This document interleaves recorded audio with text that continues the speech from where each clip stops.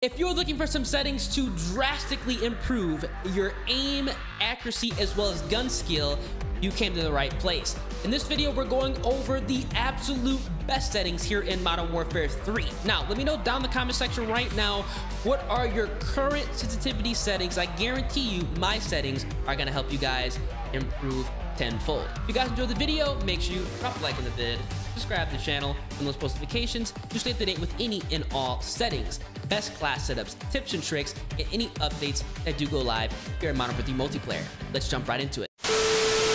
All right, as you guys can see here, I play with an Xbox Elite controller on PC with one paddle on the back set up for jumping. I'm gonna say this right now, these settings are perfect no matter what controller or what console you guys are playing on, so don't worry about that. Now, for the button layout, even though I play on an Xbox Elite controller, tactical is gonna be the best button layout to use here in Modern Warfare 3 because it's gonna remap your crouch and prone button so you can get in and out of cover a lot easier, as well as perform a drop shot while still being able to aim down sight. There is no penalty in Modern Warfare 3 performing a drop shot, and because of the higher health, it's going to be imperative that you guys are getting in and out of gunfights at the most amount of health possible so you have the best chance of winning gunfights and staying alive to secure those streaks. So make sure you guys are playing on tactical. All you have to do is press down on your right thumbstick and you can get in and out of cover and perform a drop shot. Now, something else you want to adjust under your settings in Modern Warfare 3, especially if you have trouble hitting targets at longer ranges. Longer range engagements are a little bit harder on this COD because of the increased health. I recommend going to your controller vibration and turning it off. This is a setting that I switched off long ago, and it's drastically improved my long range combat capability. I don't want to have any type of stick play, any type of rumble in my controller that could potentially throw me off at those long range engagements. So turn it off, play a couple games, and I can guarantee you, you're not gonna turn it back on. Controllers nowadays even come with the option to remove the vibration rumbles because a lot of people have started to do so. Now, what you also can see here is they've made adjustments within the dead zone setting. Now, luckily here in Modern Warfare 3, I don't have to say that your dead zone setting is something you have to set up because, you know, of your controller health, or if you have stick drift, you can actually go ahead and test it yourself, and the game is going to tell you if you have stick drift, and it's going to do all the work for you, and that's what I have done as well. So this is a setting that literally the game is going to take care of, and all you have to do is go ahead and just plug up your controller and work with the settings. It's super easy. Now, if you guys are still having trouble figuring out your perfect dead zone setting, I got you guys with a quick tutorial. Now, what you want to do first is obviously have your test stick dead zone turned off before you perform the test. What you want to do is go over to your left trigger and your right trigger and make sure these are set to 0. This is very important because obviously when you're aiming down sight and firing your weapon, you don't want to have any type of input delay. That'd be horrible. So having it at 0 is going to be the best option. Now, what you want to do here before you turn on the test is you want to have your left stick minimum, switch this to 0. So if you do have any stick drift, the game is going to pick it up. And you also want to switch your right stick minimum. You want to switch this to 0 as well. Now, go over to your test dead zone, turn it on, and you just want to simply just flick your right and your left thumbstick. Flick it. You guys can see here, my horizontal axis dead zone is going to be at 4. So I need to go ahead and adjust my right thumbstick, because that's what I moved, to a number higher than 4. So I'm going to go ahead and set that to 5. Now, for my left thumbstick, we're going to do the same thing. Flip it. Horizontal is going to be at 2. So all we're going to do is go ahead and set this to 3, and we're going to be good to go for the dead zone settings here. This is going to be very important if you want to go ahead and eliminate stick drift if you have any with your type of controller. I have an Xbox Elite controller. Typically, these are pretty good quality. I've had 0 issues with it. So the dead zone setting typically is not going to be as drastic as it would with a different type of controller brand. Now, for the aiming, we're going to be going ahead and taking a look at the horizontal and vertical stick sensitivity. Now, you guys can see here, I have made an adjustment in my settings. If you guys followed me on Modern Warfare 2, you guys know that I was a huge advocate on playing on the 4 sensitivity for horizontal between that 6 window as well. Now, within Modern Warfare 3, I've actually went ahead and bumped it up to a 7. Now, I've also done the same thing for my vertical sensitivity. I've bumped it up from the 4, 5, 6 window to 7. If you are feeling a little bit more confident in your long range engagements, I'm going to tell you this right now, 7 sensitivity feels amazing on this game, and it's going to allow you to turn on players and still feel like you can maneuver around the map freely. But if you are still struggling with long range engagements, there's nothing wrong with that. I still recommend playing on that 4 to 6 window. That's going to be the best for beginner players. But if you have been improving your aim and accuracy, 7 is going to feel incredible on this game. Now, to go ahead and help out the sensitivity at longer ranges, to help you guys improve your aim accuracy and gun skill, the ADS multiplayer sensitivity has been reduced from 1 to 0.75. I always go ahead and reduce this when I do play on a higher sensitivity than 4. Again, 4 to 6 is going to be that ideal window if you're trying to improve your aim accuracy and gun skill, and also having this set at 0.75 no matter what sensitivity you guys are playing. 7.7, 0.75 is incredible. Now, everything else is going to be the same here. I've not made any of the changes here. You guys can see here my aim assist response curve type is going to be on standard.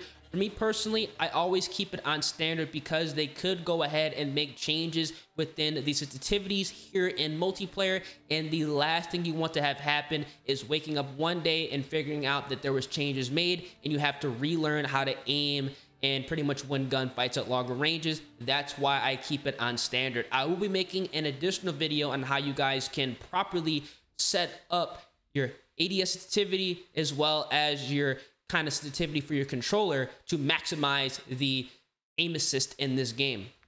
Now, what you guys can also see here is I have not made any of the changes under the aiming tab. All these are going to be on default. There's no need to go ahead and mess with this. Now, target aim assist is obviously going to be turned on if you are on a controller, and the aim assist type again is going to be on default for me personally. If you need any additional help with the aim assist, Black Ops is going to be a little bit stronger. But like I said previously, the worst thing you want to have happen is waking up one day and finding out that they made changes. But like I said, with the higher health on this Call of Duty, if you are struggling at long range engagements, feel free to play on Black Ops. But I still would try to transition back to default just in case they do make some changes. Again, everything else is going to be pretty much the same under the aiming category. Now, for gameplay, my automatic tactical sprint is going to be enabled. I have this turned on so I can simply get around the map a little bit easier, run and gun, and overall enjoy myself. So I personally like to have automatic tactical sprint turned on. All this, again, is going to be pretty much default. I have not made any of the changes. There are changes to the slide canceling, but for me personally, I still like being able to dolphin dive, so I actually have not went ahead and disabled that. But if you guys don't like the dolphin dive, you can turn that off in this game, as well as you can actually go ahead and turn off the sprinting door bash. But in all reality, I kind of like to keep it on just in case I need to get out of a sticky situation. But again, all these are going to be default. The only thing that I went ahead and made a change to is I did go ahead and adjust my automatic tactical sprint so I can go ahead and get around the map a little bit easier. Now, under the graphic settings, I highly recommend you guys make a change to your field of view. This is going to work hand in hand with your controller sensitivity as well as your ADS sensitivity here in multiplayer. Playing on between the 100 to 120 FOV range is going to be your best bet, and I highly recommend you guys going ahead and playing on the affected ADS field of view. If it's on independent, switch it to affected. This is going to mirror your FOV, and it's going to make it feel like you have less visual recoil. Now, they've toned down the visual recoil here in Modern Warfare 3, but if you guys want to make it a lot easier to control recoil in general, I recommend playing on at least a 100 FOV with the affected ADS field of view enabled. Now, weapon field of view, you can guys keep this the same. I personally keep it on default. I've had no issues with this setting equipped. Now, what you also want to do here is you want to make sure your motion blurs are turned off. This is mandatory. If you do not have the motion blur shut off, you are going to have a horrible time here in Modern Warfare 3. Your game is going to look fuzzy. It's going to be incredibly difficult to see people at longer ranges. And because this game does have higher health, being able to track targets accurately and obviously being able to see them is going to be super important. So make sure all these are turned off. I've actually went ahead and turned off my filigrane as well because these settings just simply are not necessary. But that world and weapon motion blur, make sure you guys have these turned off. Sometimes they're turned on when you do go ahead and boot up the game. Switch it off immediately. You're going to see an immediate improvement to your gameplay, 110% guaranteed. It's probably the quickest thing you can do to go ahead and bump up your engagement capability. Now, inverted flashbang, I like to go ahead and have this turned on. They implemented this setting within Modern Warfare 2. I've had it on since they went ahead and turned it on. So definitely go ahead and switch this to the on position. It's going to make it feel a little bit less annoying if you guys do get flashbang. But these are going to be the settings that you want to take a look at under the graphics. Obviously, the quality as well as this display settings are going to be pretty much set up to what type of console or PC you're running. Obviously, because I play on PC and I make content, my settings are tailored for myself and obviously being able to record and do everything while gaming. The audio settings are also very important here in Modern Warfare 3 because footsteps are incredibly easy to hear, and it's going to be a way that you can pinpoint where enemies are at without having the use of a UAV. And trust me, you will know firsthand once jumping on the game that the footsteps are quite loud. Now, if you guys are playing on a headset, if you guys have some type of Astro headset, Turtle Beach headset, any type of surround sound headset that you guys have purchased in the last 5 years, I highly recommend playing on headphones bass boost. It's going to allow you to hear footsteps, gunfire, and pinpoint where people are at, like I said previously, without the use of a UAV. It's a very nice audio setting to have on. Now, again, everything else is going to be pretty much the same here. Obviously, my master volume is cranked all the way up. They don't call me ears for nothing. I like to go ahead and hear the footsteps. I like to go ahead and hear gunfights, so I can go ahead and determine where I need to rotate, where I need to set up, and where I need to be in order to stay alive and build up those streaks. So make sure you guys go ahead and enable the headphones bass boost and your master volume cranked up if you're up for it. Now, everything else here again is going to be set up pretty much for me. Obviously, I make content, so I have my mic pushed to talk, and sometimes I do go ahead and mute the lobby depending on what's being said, you know, for obvious reasons. So these settings are going to be pretty much dependent on if you want to be immersed in the trash talk. If you're playing S&D, keep it all the way on. But the most important thing here is make sure your headphones are set up for bass boost, and you also are playing on, you know, maxed out volume with some type of headset or surround sound stereo system, like I said, if you bought it within the last 5 years. And then finally, for the interface settings, the only thing you want to go ahead and make sure you guys have switched over is you want to go over to the HUD and make sure your mini map shape is set up to square. Now, sometimes it glitches out and it's on circle by default. Square is going to be a way better mini map because it's going to allow you to see more of what's going on the map, and also it's going to be a lot easier to read. If you guys want to have a video on how you guys can actually read, interpret, and predict spawns, because spawns were also fixed within the recent update within Modern Warfare 3, let me know down in the comment section.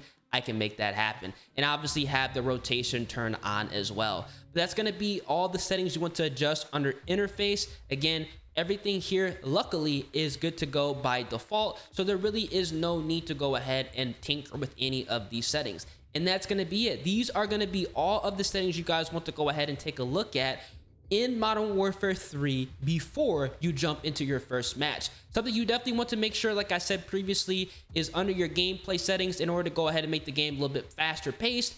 Have on automatic tactical sprint, but for aiming, I highly recommend you guys starting off, if you have trouble with those long range engagements, within that 4 to 6 window. But if you have been playing on that 4 to 6 window and you have been improving with your aim accuracy as well as gun skill, you can bump it up to 7. Obviously, you can do the same thing for vertical, and make sure you adjust your ADS sensitivity in multiplayer to 0.75 here. These are going to be some settings that are guaranteed to help you improve your gameplay.